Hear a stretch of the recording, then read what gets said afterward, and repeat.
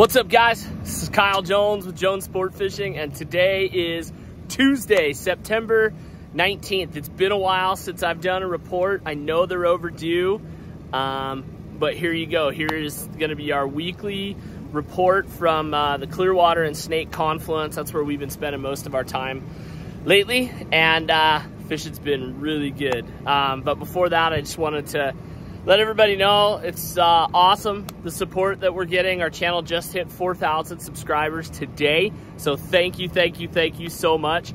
And guys, please make sure that if you want to be able to go back and look at previous videos and watch our reports, and there's some patterns that you can see start to develop in like, say, that Astoria fishery and stuff, you need to make sure that you're subscribed to that YouTube channel, because that'll give you access to easily find all of those videos. If you're just watching this on Facebook or TikTok, it's a little bit, it's harder to find videos and to find all that information. So head on over to YouTube and subscribe, and yeah.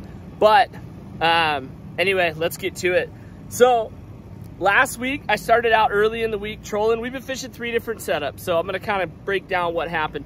So I started out trolling, and the first day I jumped out trolling on Tuesday, I hooked like 15 or 16 fish, but we only landed 2, which has been a very, very common problem for me in this fishery on the troll. And it's something that's frustrated me in the past, and I've always been, you know, there's got to be a better way, got to be a better way. Change my hook setups, yada yada, change to mono. And in this spot, for whatever reason, it just doesn't help. These fish, they're a little bit lazy when they bite, and they really shake their head behind the boat, and we lose a ton of them.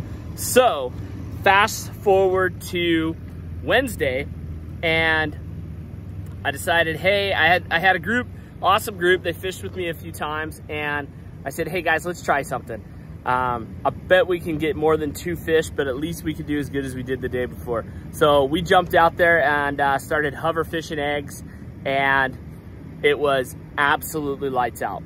The hover fishing was fantastic. So we hover fished Wednesday and Thursday, did awesome. And then on Friday, I had a group of kids, and then my son Henry came along, and I was really kind of worried about them being able to set the hooks and to feel the bite and to do the things needed to do to like stay engaged enough when you're hover fishing. Because when you're hover fishing, you got to be focused. Like, we are totally paying attention the entire time, because the bite is really light. It's kind of like a tap, pop, and they pull down real light, and so you got to be ready to set the hook. And I thought, man, these kids just aren't gonna be able to do it. So I pulled out my bobber rods, and I set my bobbers to like 22 feet so that when my leaders, or 21 feet, so that when my leaders were hanging down, my 30-inch or so, by 36-inch leaders were hanging down, they were fishing right about 23 to 24 feet. And I'm telling you,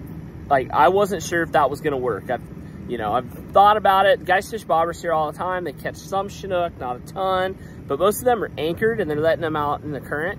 And so they're just sitting there, and their gear's kind of blowing back. So I thought, you know, if we just drifted with these, it's gonna be just like hover fishing with an indicator.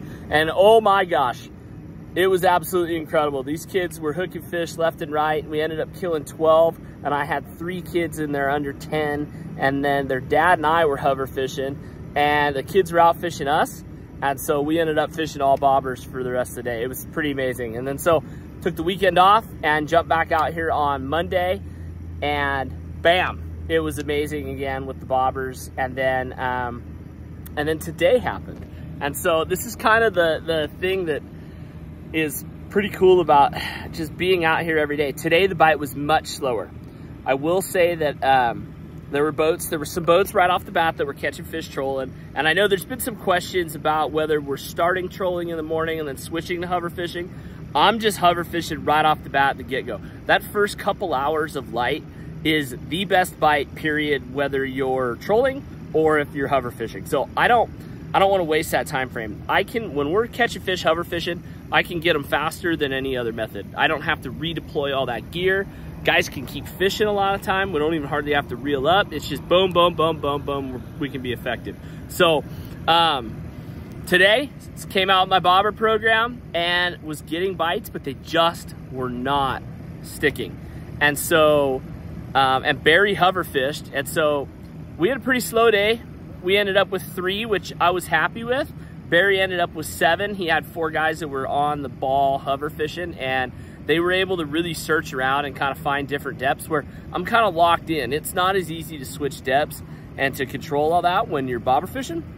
So I feel like if the fish are being aggressive, and I can watch them on my live scope come off of the bottom and up 3, 4, 5, 6, 7 feet sometimes to grab those eggs. So there is a time when they are like egg craving and grabbing stuff, and when they're doing that, the bobber fishing's amazing. But they don't always do that. And so I really think that the versatility of hover fishing, day in, day out, if you've got a crew that can do it and can pay attention and lock in, is probably going to be the best bet moving forward. And then, so hover fishing, it's critical. So we dropped to the biggest thing is that you want to try to maintain your drift and keep your boat pretty much vertical on top of your gear the entire time. So we're running 3 and 4 ounce leads, and we're fishing straight up and down. And so what we're doing is we're dropping to the bottom and then coming up 3 full cranks on the reel handle, and that's putting us in that couple of feet off bottom. I can see it in my gear. A couple foot off bottom is where my gear's floating at, and I'm using my bow mount. Barry's not. You can do this with a kicker motor. Really just trying to keep those lines vertical. We are drifting and covering water. I think that's key. There's a lot of guys, and I know it's the way guys have fished a ton in the past, is like sitting on anchor and just bobber fishing. And while I know that can be effective, you're gonna be much more effective if you're drifting and covering water. I mean, I'll make a couple of passes and then I'll move out, I'll move in. I mean, my baits are going by so many fish in a day that we're bound to find some fish that want to play. So those are some tips for me. Here, I'm gonna flip this camera around, guys, and I'm gonna show you these hover fishing and bobber fishing setups so that you guys can have an idea if you're wanting to do this on your own. So hold on. All right, first things first here. This is my bobber setup, and I think a lot of this stuff's pretty critical. So I'm running a pretty small float. This is a 1/4 ounce arrow float. I just grabbed these. I don't know that the exact float style matters, but I do know that the way that you set it up is. So that's a 1/4 ounce float, which means that float's designed to float a 1/4 ounce jig or a 1/4 ounce weight and have it up here at the yellow part. Well, I went and put a 1/2 ounce bobber type trolling sinker on there, and so 1/2 ounce on that 1/4 ounce float with a big corky. My floats are riding barely with that orange part up. So I think that's really, really critical, because that allows those fish to come up and they barely bite it. These bobbers aren't going down like you would think, like drifting steelhead floats in faster current where the bobber just buries. They are slowly slipping down underwater, and any resistance, those fish will just drop it and let it go. So having a small float like that that's weighted, really sensitive, is critical. And so on my setup, I just came down, I've got 36 inches of leader, and I'm seriously just running my, that is my side drifting steelhead egg setup. And so that's a 10-pound leader. So this whole setup, this is fairly light. So it's a ton of fun to fight these fish on this setup. So fairly light leader, 10-pound leader, down to 2 number 4 hooks. So that has been my bobber setup. Like I said, I've been setting my float at about 21 feet, which on a 10.5 foot rod, I do the length of the rod twice and call it good. So next up, I'll show you guys the hover setup. Anyway, guys, I hope that's really helpful. I hope that'll get some of you guys to catch some fish. And it's super fun to be out here, and like, I've always thought that there's got to be more ways to catch these fish than just trolling. Trolling's great, and if you love the troll and that's your program, there's so much room out here. Keep trolling around. You guys got to remember, like, when we're drifting, our gear's right under our boat, so just steer around us a little bit, and it's not that big of a deal. I had some guy get his panties in a wad today because he doesn't like that I'm hover fishing in here now, but you know, whatever. So things change, things move on, different techniques show up. If you love trolling, there is so much room to troll. Nobody is taking over. There's plenty of room. You guys, we're all just trying to have fun and catch fish different ways. I love having a rod in my hand, feeling the fish bite, setting the hook, and getting to catch fish. if what you love to do is troll around with a downrigger and stare at a rod that doesn't move and just pull it out of there when it comes off the clip, then go for it. That's totally cool. I don't have any problem with that.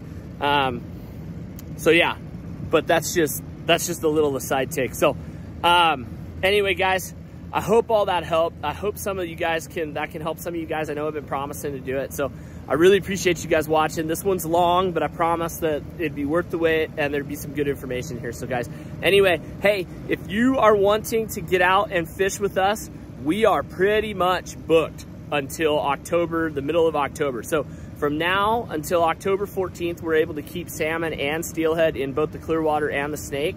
And then October 14th on, or if the 15th, the Clearwater closes for steelhead, but it's still open for catch and release, and it closes for Chinook, but it's still open for coho. So there's kind of some cool options that we can do and keep fishing.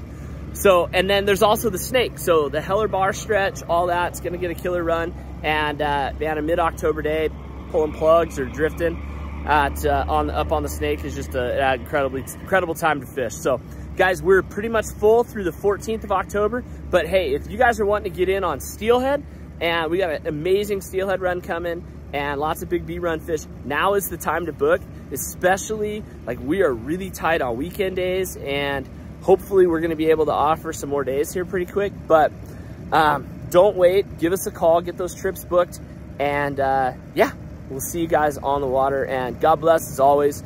And just thank you guys so much for the support. It means the world. Anyway, God bless. Talk to you guys later.